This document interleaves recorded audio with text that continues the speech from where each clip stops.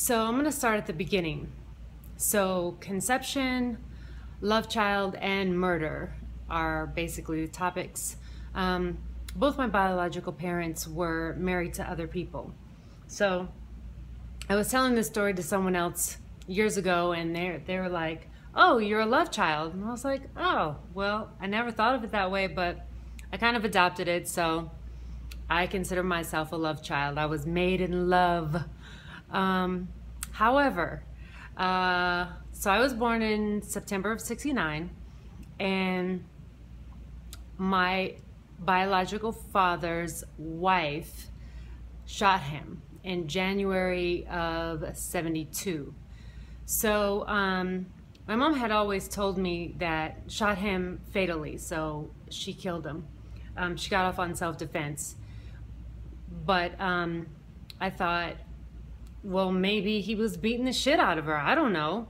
I wasn't there. My mom, of course, is biased, so I thought that, you know, she's exaggerating. She loved the man and, you know, was just telling me her side. She thought that, and she told me that she was crazy. So I just kept that in the back of my mind.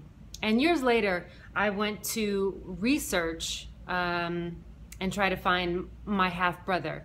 My dad had a child with her, his wife, and then in my research, I found out that she probably was crazy, because when she shot my dad in January of '72, in September of '72, not only had she gotten remarried, but she shot her second husband, this time not fatally.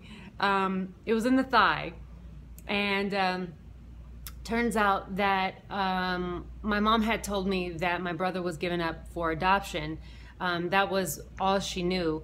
But what had happened was the second husband actually adopted my brother. So anyway, upon finding that out, I was thinking, this lady is probably really crazy, and I don't know what she's told her son about my mom or about me. So at this point, I have not found him, and I don't plan on looking for him.